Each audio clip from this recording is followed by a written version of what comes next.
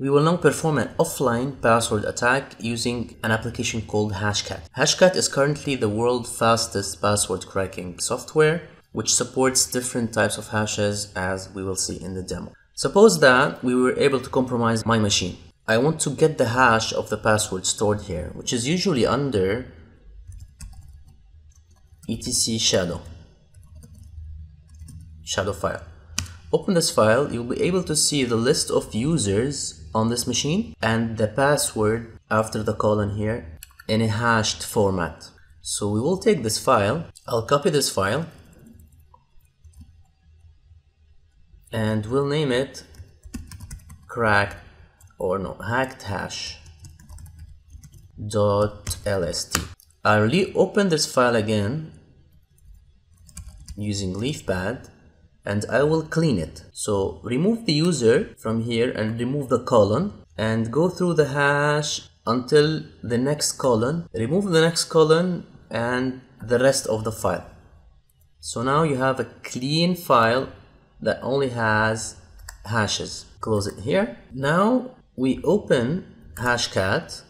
It's under password, offline attacks, Hashcat.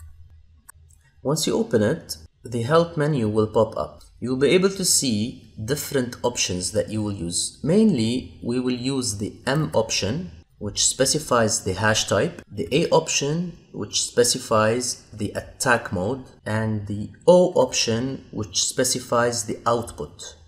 So going down, these are the hash modes. It supports, as I said earlier, lots of hashes, MD4, MD5, SHAs. To make it easier, you can go to this site here, hashcat.net, and you'll be able to see them in a tabular format. The output formats are hash, plain text, etc. And the attack modes can be straight, which means dictionary attack or wordless attack, combination attack, brute force, or a hybrid wordless plus mask. And the device type supported can be CPU, GPU, or FPGA. So because this is the fastest application for password attacks, it will not only run on CPUs, it will be optimized to run on GPUs and FPGAs, which are application specific kind of processors. So let's go to the bread and butter here and type the command hashcat -m. M will specify the hash type that we want to crack. So actually, if you go here again to the leaf pad, this is the hash I'm trying to crack. Okay, if I need to know the type of encryption for this hash, I need to go to, let's leaf pad again, etc login. Just open this file here and go down until you see this here, encryption method. So the encryption method is SHA-512. If you go again to the site here, SHA-512 for Unix, the number is 1800. So type M space 1800, then A, which specifies the attack type. I'll go just a dictionary attack type.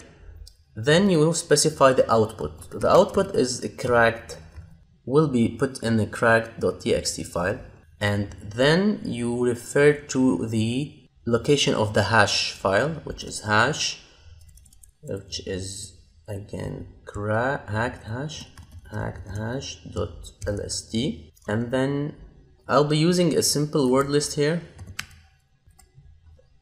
wordlist.txt, and then I'll use force. Crack.txt signature unmatched.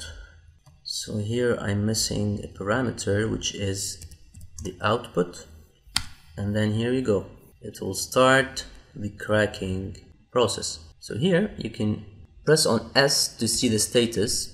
It will tell you that it is running, and this is the target hash that we want to crack. The time started the estimated time, so it will take around 3 hours to finish. We are using this word list, so let's wait for it to finish. I'll just pause the video now and come back after 3 hours. If you press again on status, you will see that the progress is increasing, so let's just wait.